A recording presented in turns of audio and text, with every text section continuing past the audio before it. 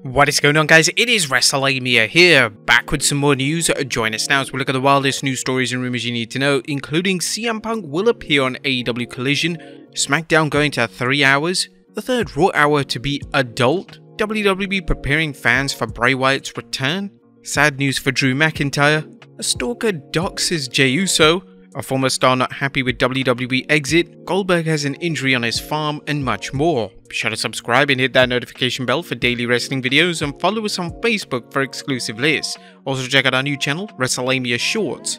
And now let's hit the intro and get straight into our first story.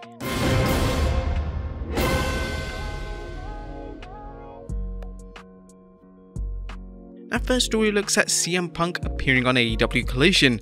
There's more news concerning AEW and CM Punk, and recent rumors that Punk may not return to AEW as originally planned. But now, you've likely heard the murmurings that AEW and Punk reached an impasse over Punk wanting his friend Ace Steel to join him on the road, and AEW telling Punk that Steel is not allowed at any AEW shows. There have also been rumors that Punk won't be at the debut of AEW's new Collision show, and that AEW is preparing to move it from Chicago if things don't pan out. Finally, you may have heard that AEW sent legal papers to Punk, the nature of which is subject to speculation, but which has led some fans and pundits to suspect AEW carried out an ultimatum. However, the news site House of Wrestling reports that things aren't as bad as what's being reported. So we're all under the impression that CM Punk was going to be the leader of the show, and then immediately it's like, oh well, actually maybe he might not be. And then some fake rumors came out about Daily's place in the United Center and all this stuff going on, but it seems as though we're all systems go tomorrow. House of Wrestling is referring to the 24th May edition of Dynamite, where it's believed AEW President Tony Khan will provide an update on the venue for AEW Collision's debut.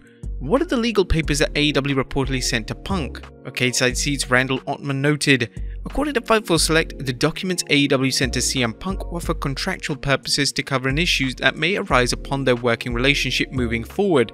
It would appear then that his return is still moving ahead at this time.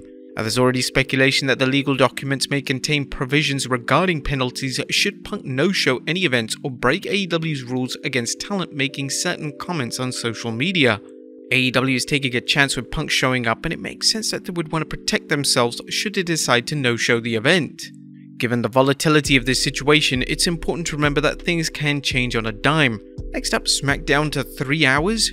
Those interesting comments coming from WWE President Nick Khan, who recently appeared at the JP Morgan Technology, Media and Communications Conference event, where he discussed the WWE product, including whether the company is open to expanding SmackDown from a 2-hour show to a 3-hour show.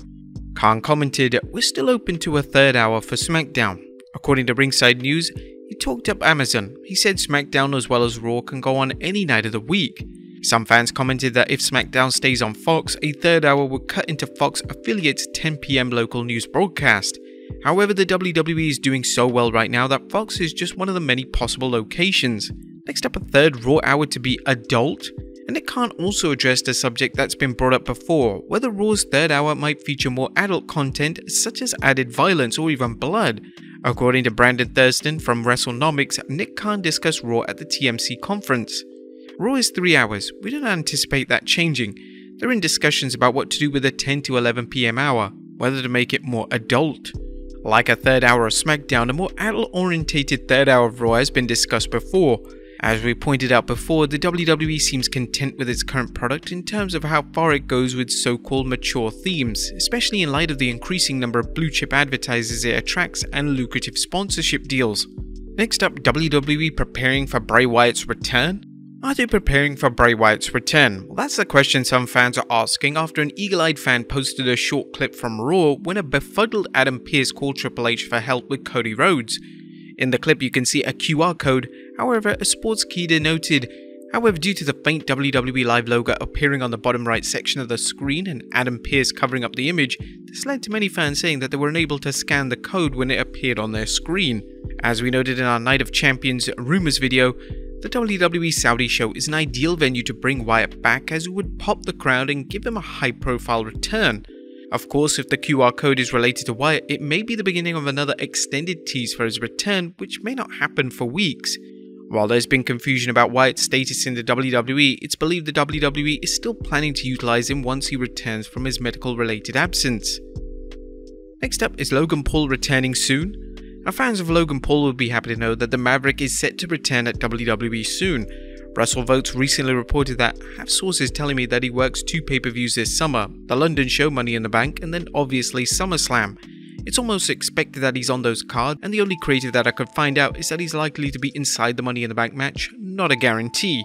And although Logan Paul isn't a full-time competitor, he's fairly active for a celebrity-turned-wrestler, and the WWE capitalizes on his fame when it comes to promoting big events, and both Money in the Bank and SummerSlam certainly qualify as big. Next up, sad news for Drew McIntyre as his sister-in-law passes away. Our sad news to report as Drew McIntyre's sister-in-law Ashley has passed away. Here's an excerpt from a Facebook post revealing the news. It is with the heaviest of hearts that we inform you of the sudden passing of Ashley. She was so deeply loved as a daughter, sister, niece, cousin and friend to so many. She was an incredibly smart, beautiful and caring person who fought for the inclusion of others and was proud to be an advocate for those less fortunate. Her passing left a void in our lives that cannot be filled. Many fans and Drew's fellow wrestlers sent their condolences to Drew and his family via social media. We'd also like to pass our condolences to Drew and his family. Next up, a stalker allegedly doxes Jey Uso. Jey Uso is reportedly dealing with a stalker, the latest wrestler to have to deal with someone apparently obsessed with him. Ringside News reported the female allegedly leaked Jey's home address. In addition, she posted some creepy videos, including one where the woman was seen waking up next to a Jey Uso action figure and kissing it. Naturally, a lot of fans are also concerned for Jey Uso's safety and condemn the woman's actions. Hopefully Jey and WWE can get this situation resolved, as any stalking case has the potential for danger, something fans have seen happen far too often. Next up, another WWE tag team missing in action. It's time for the latest edition of our Phantom Zone report, where we look at a superstar, or in this case superstars, absent from TV. Fans of Los Lotharios, of Humberto Carrillo and Angel Garza haven't seen much of their time, especially after they were drafted to Raw. So why aren't they on TV? Well, Meltzer addressed this on the recent Wrestling Observer Radio, saying they're low on the pecking order, and I think that's pretty much it. They're there, but they just don't do anything with them, and they're talented guys too. WWE's got a lot of talented guys, and some of them are. It's always going to be a case when some of them just aren't used, and I mean WWE, but AEW is the same way. Meltzer discussed the possibilities for the tag team. So there's going to be people like that, and they could send them to NXT, I suppose, and that's not necessarily the worst idea, but right now they're kind of just like a lot of guys, they're just guys that are there. Shelton Benjamin, Cedric Alexander, just guys that are there, they're on the roster and they just don't do anything with.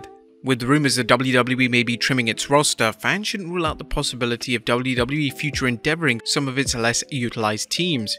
Next up, a former star not happy with the WWE exit. Alicia Fox was actually recently released by WWE, but it appears she has some unfinished business to take care of.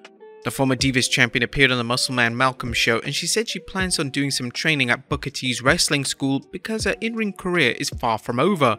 We're out of the box, we're out. I was like, well, I got some things to take care of. This is what I'm gonna do. I'm gonna go knock some ring dust off with Booker. She also discussed a return to the squared circle and the WWE's decision to retire her. Girl, this appearance has been eye-opening. I didn't put my face on that alumni section.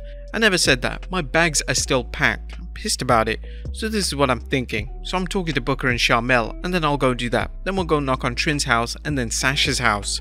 Fox sounds like she's open and knocking the forbidden door, and wrestling both Trinity, aka Naomi, and Mercedes Money, aka Sasha Banks. Would you guys like to see her return to the ring? Let us know in the comments down below. And finally, Goldberg injured on his farm. Last but not least, Bill Goldberg is showing off the results of an impromptu match he had on his farm as he battled a piece of heavy machinery. According to TMZ Sports, a rep for the wrestling legend tells TMZ Sports Goldberg was getting work done on his property when he accidentally knocked his noggin on his tractor, opening up a big gash near his forehead. The Hall of Famer shared a post-match picture on his Instagram. But there you have it, folks, the wildest news stories and rumors you need to know. Be sure to leave your comments down below, and I'll see you next time with some more wrestling content.